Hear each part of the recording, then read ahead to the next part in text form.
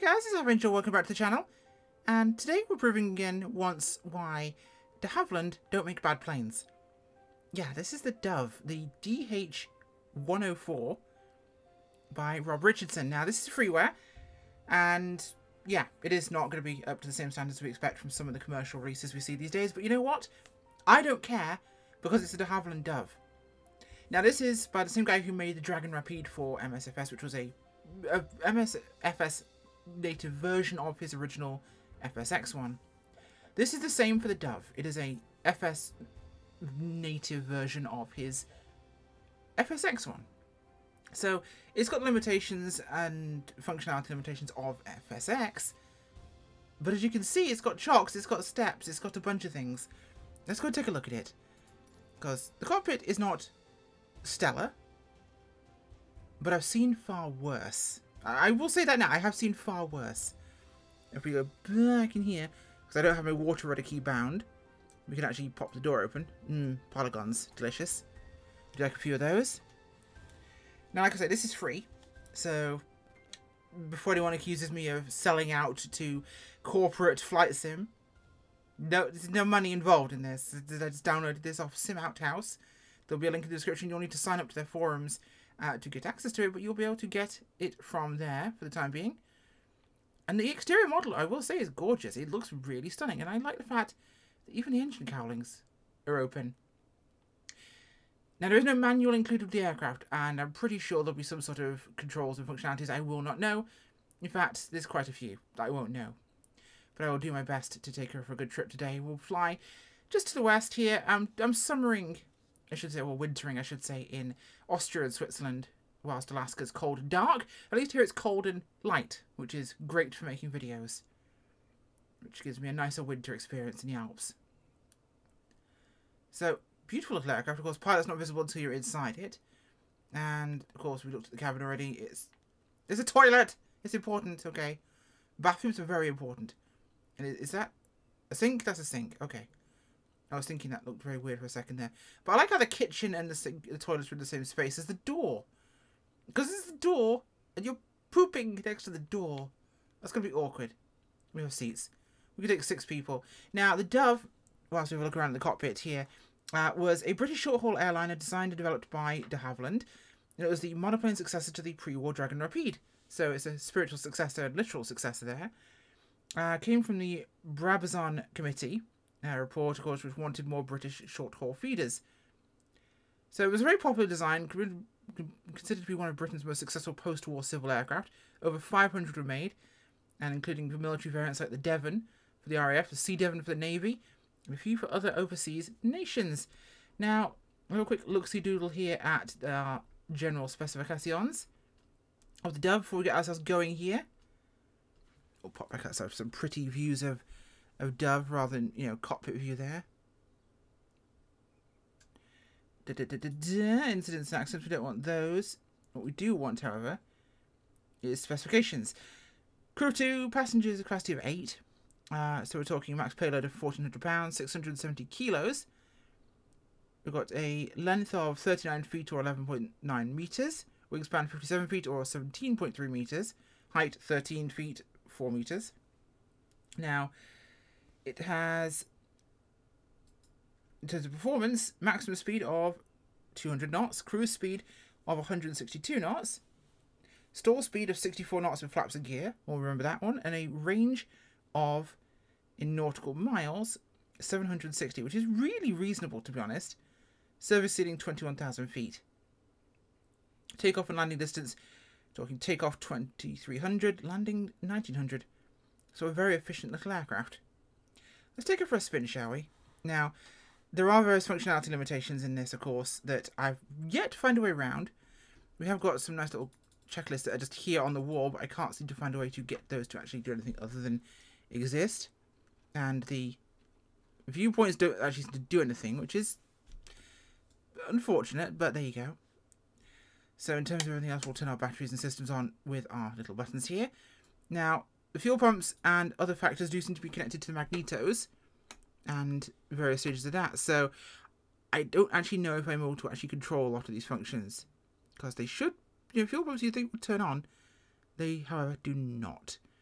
And the starter being a separate button. So I think the fuel pump's up there. So that's off. And you'll notice if I hit the starter, once I've actually set the fuel here. So we'll get our throttles. And you know these engines are actually very, very interesting sounds. In fact, I'm pretty sure he's using his original sound set from the Dove. See what I mean? It starts to... Even when I... There's a good chance this is being caused by my honeycomb. It has done it in the past. But this is where we have the magic Control E. I'm not ashamed to use it sometimes. It does sound like someone's taken a chainsaw to a badger. It is apparently authentic.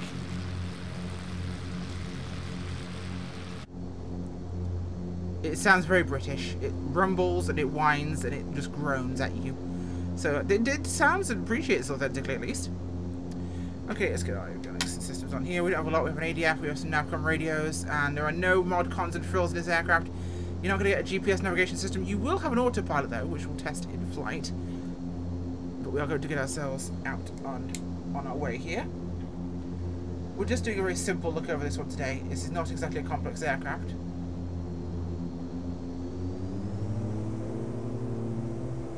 Let's turn around here. Just left engine. Tight confines here by Salamze's airport buildings. So today we're heading over past Innsbruck and we'll be heading down to Füssen glider field in the south of Germany. Should be a nice little trip, some very scenic views for us to test out the Dove. And she is loud. She's absolutely loud. I will say it does feel a little bit like a 2D panel looking at the forward cockpit of this thing, but there really aren't many aircraft like this in the sim in terms of retro short-haul aircraft, so it is nice to have it. Oh, well, it doesn't have a ton of functionality beyond, of course, VORs and ADFs. It's what they would have had. Would be lovely to have a GPS, but obviously we don't have that. That's fine. Nature of the beast. Windows don't click or open.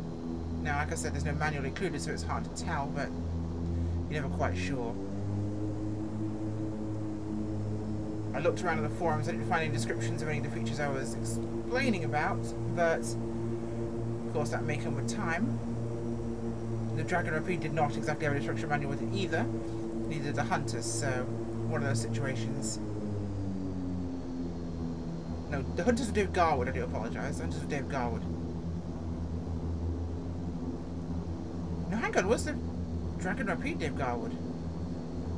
I seem to think it was. I'm very confused because I'm pretty sure someone attributed the Dragon Rapide to Rob. I am almost positive it was Dave. I know Rob has brought out a couple of early post-war fighters in the past, so it's going to be one of those who did what, how many times to who. Okay, we'll taxi out onto the runway. One notch of flaps to take off here. We're about at our takeoff distance here for Salamze with 2,400 feet, so we'll spin the badges up real quick and get ourselves ready to rock and roll.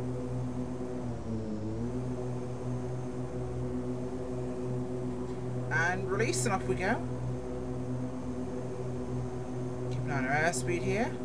Looking to release 70 knots for takeoff. Airspeed's alive and looking good. End of the runway's coming up real quick here. 70 knots, and she peels off nice and easy.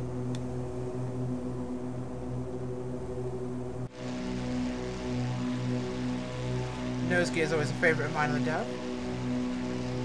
And that side up folding landing gear on an airliner. But look at this thing, it's a beautiful little aeroplane. And that's still wide open. I don't know why that's open or how to close that. I wonder what we do need to press. What to press? Let's pull our power back here and get us into a comfortable setting. Now, with this being a legacy sound pack, I'm assuming, I'm noticing there's a lack of variation in pitch here. Or tone, at least.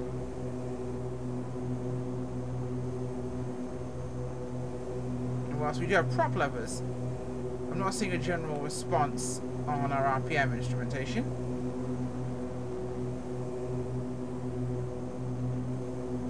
only able to bring it back to the green arc by bringing it all the way down, almost to idle throttle here. In fact, there you go, yep. My throttles are close to being idled out here. Really to manage to get this thing down.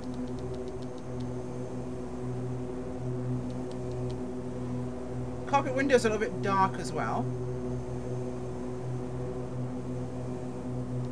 It does feel quite spacious in here though, which I'm sure is not what the actual Dove felt like, but it feels rather broad. At least my eyes are giving me a better perception of things.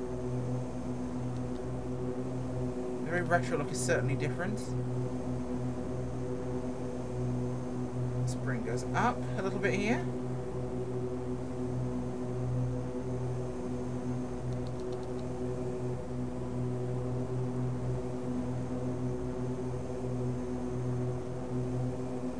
So she climbs very well so far, and even with this low throttle setting to get ourselves into the green arc for the RPM, it's still pulling some speed here. We're still climbing through 130, and we're settling down on a heading. Now, I've not found a way to click away the actual yokes here in front of us. The parking brake, of course, is there on the side of the yoke, so I don't know if I can actually find a way to see some of these things better. I've not found any switches in the cockpit for things like the door or for the out there. Could well be the tail hook. That's often assigned to various things. We could find out if that's the case. Okay, so we do know what our keybinds are for water rudder, which is Control W. And that doesn't do anything. And Control H does not do anything to our engine cowling. So neither of those two, we're diving down. Neither of those two is going to solve our little problem, unfortunately. That is a downside, admittedly. That engine is very well cooled on the right, so number 2 engine should be nice and cool for us. Completely happy with that situation. But a little surprised as to why I can't work it out. Again, I'm having to literally do this on the fly. I've looked around and clicked everything so far beforehand when I was testing, but I haven't found an option to do so. And I'm missed to find a reason as to what is causing it. There's nothing that seems to actually indicate any kind of control functionality for that. There's nothing on the back wall here of the cockpit. Although we do seem to be quite far back in our seat.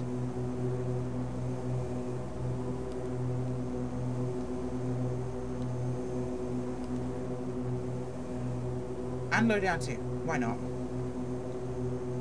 At least we're slightly better off in terms of positioning here. In-flight actual response is good. It actually handles very well. We'll see when we make an approach. We'll do a touch and go at Innsbruck before we head on to Füssen. That's going to be our only opportunity there.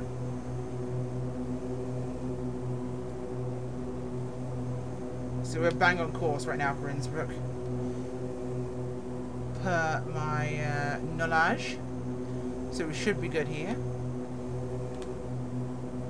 This valley forks down here, then we join the next one just above it to the north. It's a relatively straight shot for us. Things look a lot more green to our north. So right now we're still hitting about 130 indicated airspeed. Just about 1 or 2 on the boost. So that very British kind of post-war styling in terms of its functionality and behaviour. In terms of altitude, we're doing pretty well right now. I think we're about 9,000 feet. And that would be correct. Coming to about 10,000 feet here. Not coming to 9,000, I should say. And she's not struggling in the slightest.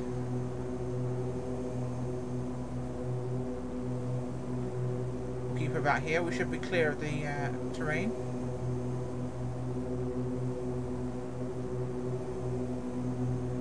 Now, with it being freeware, I could forgive a lot of the kind of whoopsie-doodles and inconsistencies in the aircraft in terms of what it can do. It's free, so you can't really gripe. You know, the guy's giving this to us from his own sweat, blood, and tears and time, and I'm okay with a lot of inconsistencies in that regard. I'm okay with lots of things wrong. For me, it is good enough visually, more than good enough visually, It certainly looks the part, and definitely doesn't look bad. Let's see if we can get this set properly. Zoom in here.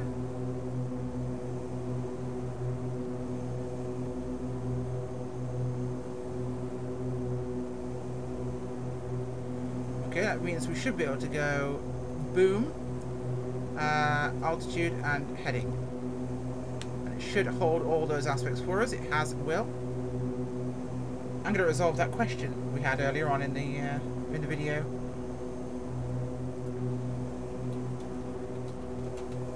About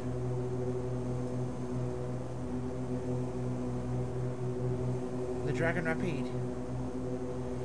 So we'll go to the Warbird Library at Sim House. Log myself in again, of course. I will answer this live as we find it, so whilst we fly along here, it should intersect with Innsbruck momentarily. So if I was to go to MSFS downloads, or 2020 downloads, civilian props, this is probably where it will be. We have the Dove. We have Tiger's DC3 mod here. Very good stuff here at Sim House, by the way. And we have the Dragon Rapide, which is Dave Garwood. So I do apologise, yes. Dave's Dragon Rapide is out there, of course. I think someone accidentally attributed the dragon to Rob Richardson. It is not, it's Dave Garwood. I was sure it was Dave, because he did the Hunters too. Two very great freeware developers, of course, that release things really for free to people all the time, so wonderful when they do that.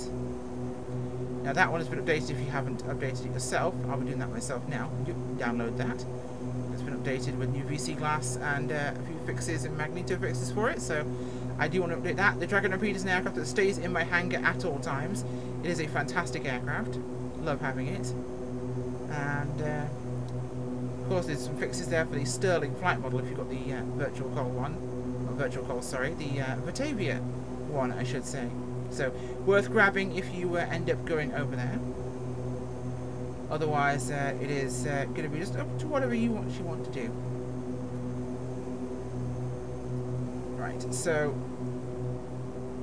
past this ridge line in front of us, we should start to see Innsbruck.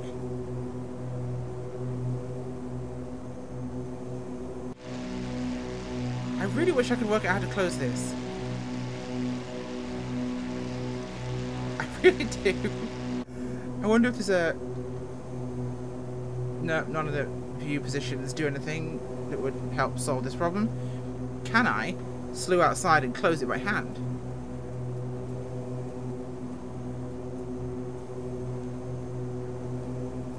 I can. Water rudder handle up. I see. So we can close it by hand. Water rudder handle up. Which I'm assuming means this one back here is water rudder handle down. Which is why I had the wrong things entirely. Interesting.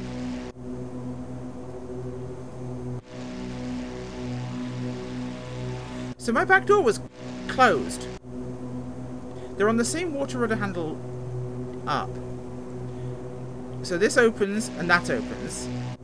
I had this closed in the entire flight, but that was open. So the two animations are both connected but separate. Because somehow an animation that was on the same bind did not pick up as being on the same thing. So that is very weird. Not sure how that works out, but it did.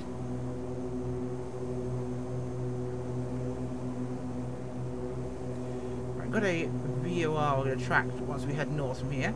Let's go 108.4. Let's plug that sucker in here. Is this one of our nav comms? 108. There it is. Look for here. Eh. 1.4. Now how do I switch you out?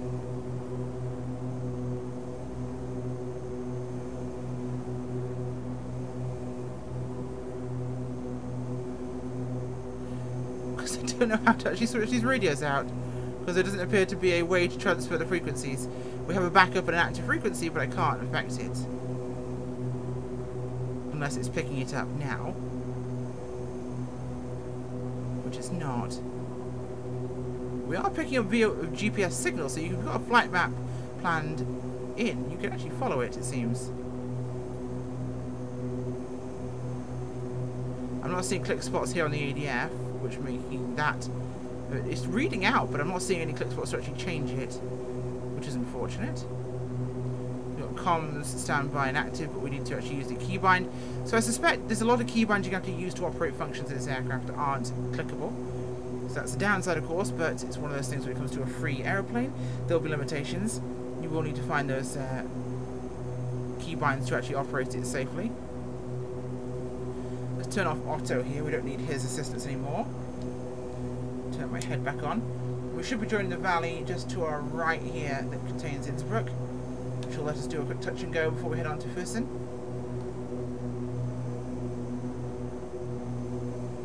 Often when it comes to an aircraft like this, I like to do a more raw take with it, a raw look at the aircraft where we really kind of dig into it and see how it behaves, how it operates, functions, missing features.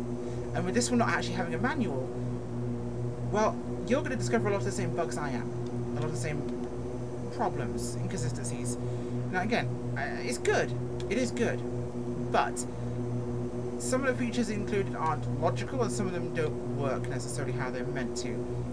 Obviously things like the chocks and parking brakes and stairs are when your battery and power is off and you're on the ground, all well and good.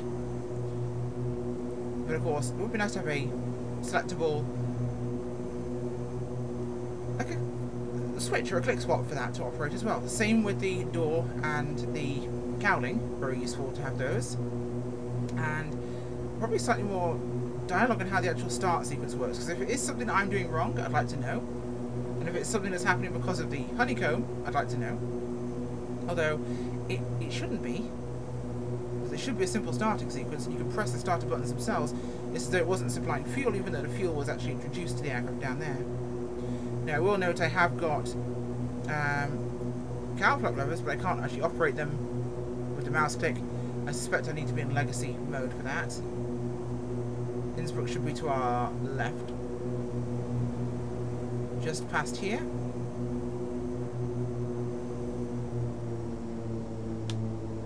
So yeah, you have a lot of headroom on the sounds. Above, like half throttle up towards the firewall, is all just running riot.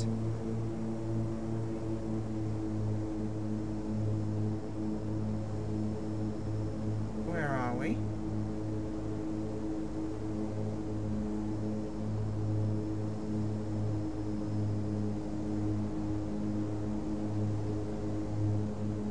I will say visually it's more than sufficient. I don't like the fogginess of the glass though. I would have preferred slightly clearer with some scratches, but I'd take slightly clearer on its own. Obviously having it slightly darker makes you know that there is definitely glass there, but I think that's a bit of a unfortunate one in that regard. Now obviously this is set to...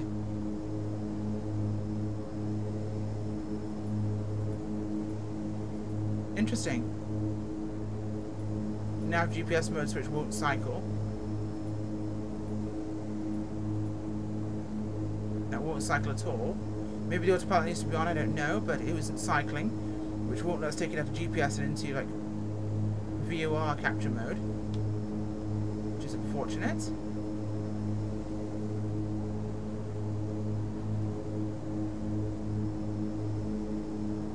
Okay, dropping down to the valley here.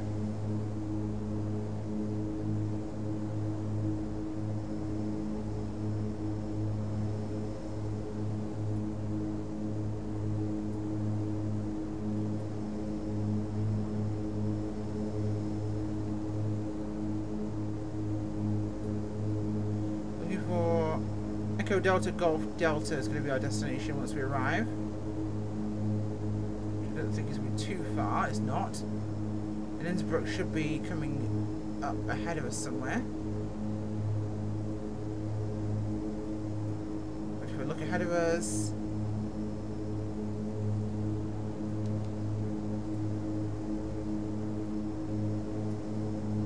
I think it's around the bend up ahead. That would make the most sense. And again, I don't like the seating position. The seating position feels a little bit flaccid. This is not quite right. Let's turn my head off here. go. Let's turn it sideways so we can move forward. Just pop ourselves up a notch. And if we are here, it is much, much more natural. Even just a slight change like that makes a big difference to how this thing feels with the head seated in the right place. So there's definitely some room for improvement on a version 2 release. Obviously this is an initial release, so there's going to be things that will be different, things that won't work or will work. I can understand that. So those are things I'd probably like to see slightly differently.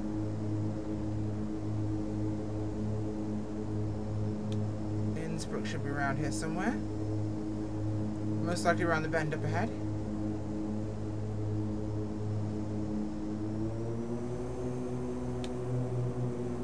Power up there. See, at this lower level, I'm not actually seeing any impact at all from the RPM. Slight, but not a lot. It really doesn't do a lot to moderate our RPM on the engines, so that might be something worth looking at. Yeah, Innsbruck's moving around along the head of us to the right. I think with the time of this flight, we might call this a day at Innsbruck rather than heading on to Fussen. I know people have asked me to head to Innsbruck in the past, so you get your wish today. Yeah, it's been a very rough and ready one tonight. I like it, but it has got room for improvement, a lot of room for improvement. In that it's free, I call it room for improvement rather than faults. I wouldn't say don't buy it. I'd say if you fancy trying it, download it. Try it out. See if you enjoy it. I know it's probably going to stay in my hangar. I don't know whether I'll fly it as often unless some things get fixed, but it has potential. The ADF lack of clickability is a bit unusual. The radio inability to change the frequencies there is odd. Unless I go to click bind and find the frequency swap button, which I guarantee you is what will do it. But it does provide you with some challenges. It's very pitch sensitive too. Not sure if that's realistic to the Dove. Let's dial a little trim in here. Keep our nose in a balanced position. So landing will be interesting. We've got a lot of room at Innsbruck, so that shouldn't be a problem for us, but we'll see how she behaves.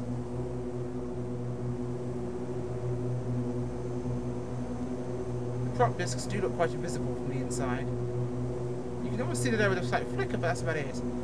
Although the exterior modelling does look good actually from in here. I can't complain about that.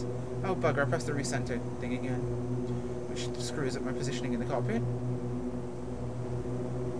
Supposed to be ready for our back again.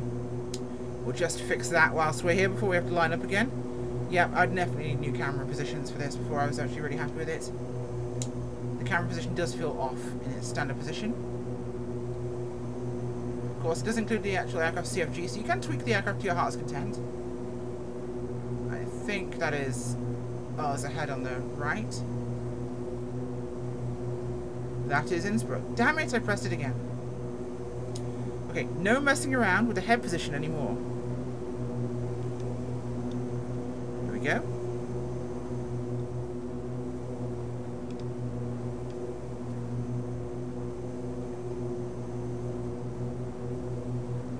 Okie dokie. That works just fine. So we're on a long final here to Innsbruck, so we'll pull the power back here. Let our speed start to bleed down, props forward.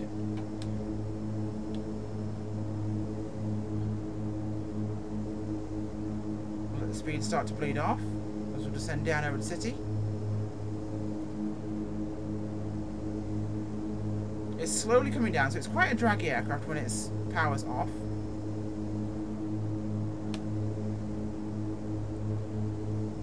Down to about 100 here.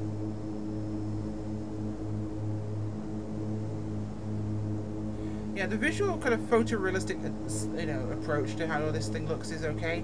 The panel's a little bit too shiny for my taste. It's very shiny. The side panel's definitely meant to be fabric and they're very glossy. A little normal map and we could have gone a long way in there. Okay, gear down. The sounds do feel distinct though and unique. Realistic or not, they are very unique in that they are not just pulled from a default aircraft. They are, I believe, the original FSX Dove sounds, so there could be realism to them. Okay. Flaps notch 1. It's a long drag in for the Dove. Let's give it some trim here, keep ourselves in position. Yeah, there's definitely room to maneuver in terms of improving it. I'd like to have seen more functions. Obviously, free is free. I'm griping. I'm trying to find options here and things I'd like to see differently, but it's got merit. It's got potential, but it could be more. There's some junk freeware out there. There's some great freeware out there. This could be great if it was improved and there's some work to the interior. So some cockpit texture kind of refinement in terms of its glossiness and materials. Little null mapping on the fabric. A way to pull that checklist up and actually see the checklist properly would be nice. Click spots on instrumentation down there would be important. The ability to change radio frequencies, maybe use the ADF. Or if there is a way, explain it with some sort of manual or some system like that. Drift slightly to the right here.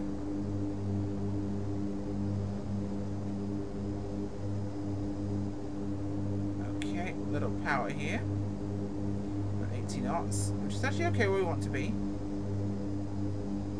Winds are pretty calm here, so we're good either way. We're at 1 or 2 knots, which is nothing to write home about. Down over a snowy Innsbruck. Now this is live weather in MSFS, so whether or not it's actually the snowy here right now, I don't know. I don't suspect it is this snowy, because it's the end of February. It might be. It could be. It could be. It certainly looks patchy enough to be realistic. Okay, second notch flaps. A little bit of power here to compensate. Improve our lift. Trim is coming in. A lot of trim needed here. There we go. Oh, we're slipping too slow there, so we need more speed.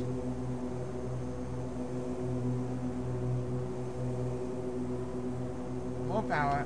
Almost what cruise power we had for a bit there. Let's keep our speed up there, above 64. Because that should be about our stall speed, so we want to be careful with that. Yeah, the fact I'm going to pull some flaps out here, because to keep that speed up, we needed to have a lot of power in here. So that's to zoom it back up again. So that one extra notch of flaps made a huge difference to how much draggy the aircraft was. How draggy the aircraft was, I apologise. Terrible English.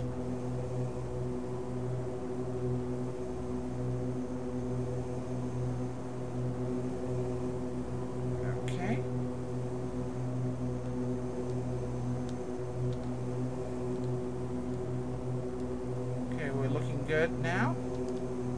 Descent towards the runway is good. Drop our engine to 0 boost. A little bit of trim up. Push it right a little bit. In fact, we'll just slide her right a little bit here. We're a little low for this, so probably shouldn't be slipping an aircraft on its first descent in over a city. This way lies Parkplatz.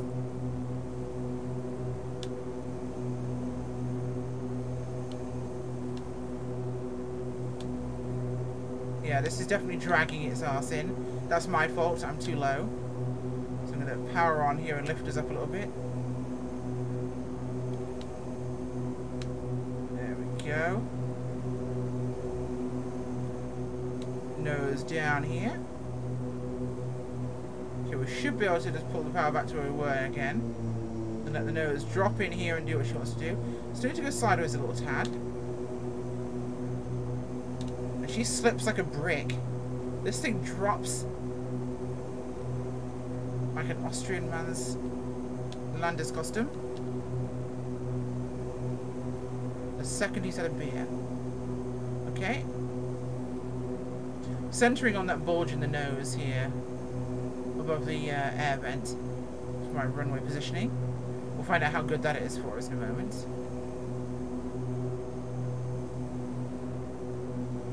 This has been the longest run-in ever for me. I don't normally take this long on a final. Dear gosh.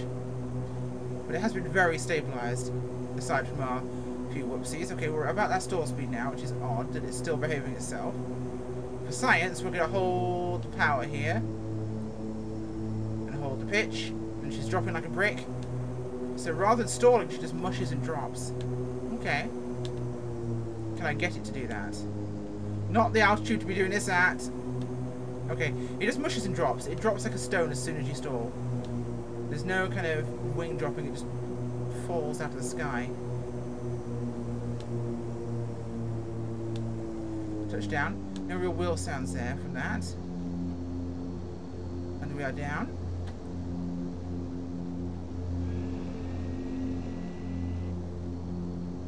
Okay. Very placid on landing. No real drama whatsoever. Again, the stall, it just seems to drop. It, as soon as you actually get to that kind of low speed, rather than dropping a wing, it just mushes and goes down. Which is predictable and well behaved, but it's like an elevator. A freight elevator with the cables cut when you actually let go of it. Where's our turn off here? Get ourselves parked in here at Innsbruck. For a free aircraft, it's certainly worth a download. Absolutely. I see nothing wrong with that. There's been plenty of free aircraft I've had to control e-start, and I have no qualms with that. I'd like it to work, because it does seem to actually intend to work. So that'd be nice, but I definitely would like, if we have no GPS functionality, I'd really like the radio frequency to switch beyond having to go find keybinds or everything. I feel like we've got a castering nose wheel on this thing as well. So I'm having to use differential braking and thrust to get us steered, which may absolutely be the case.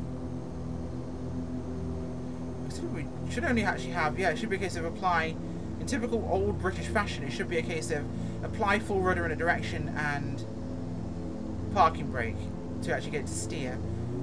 It's one of those nose wheel steering only engages once you actually force it to. So I'm using the throttle here to steer us. Much more precise. We'll pull ourselves in here. Find a spot and shut it down. But it's worth a try. It could definitely do with some fixes. There's improvements that could be made that would make it a very versatile little aircraft. And I think with the navigation systems working properly, with tweaks and nudges and fixes here and there, I think it'd be a reliable little retro short-haul hopper. I'd certainly enjoy it. I think right now it's fun to play with, but it's definitely initial release territory and could be better. I think it's good, it just deserves more. It's got the grounding there, the foundation is present to make this a really good little airplane. It just needs that little bit of je ne sais quoi. A little bit of TLC to finish her off. Now, come on you pig, steer for me please. There we go.